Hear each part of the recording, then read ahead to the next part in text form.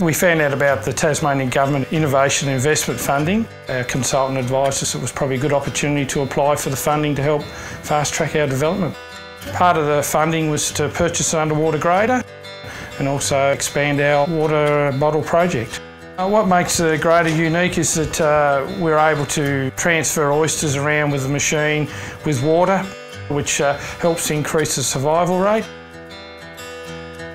The new underwater grader has certainly created a lot of interest from overseas hatcheries.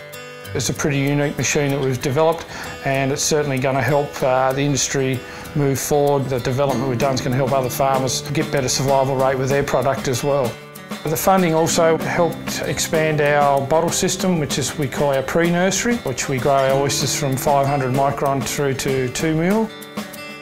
That's been another bottleneck within our land site facilities. This is currently underway.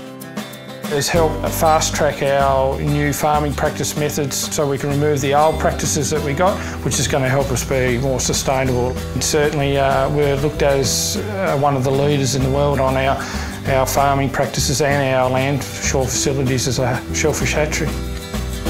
We've actually employed 2 traineeship, Aquaculture 3, and also it's created another administration traineeship as well within our administration team. It gives an opportunity for employment and for career paths for people in the region, that there is a future in the shellfish industry. We're working more as a group of farmers in the bay to change our methods, so that helps our relationship with more of the working groups like Landcare, Windsurfing Tasmania, to show that we are looking after the area that we farm in and that we want to protect it for the future so that we're still there in years to come.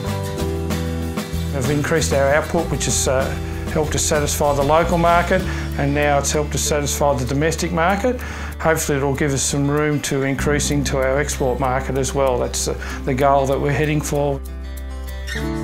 Shellfish culture can offer more employment opportunities for its region, and also we want to be a very proactive organisation that works with volunteer groups to make a more sustainable industry for the future.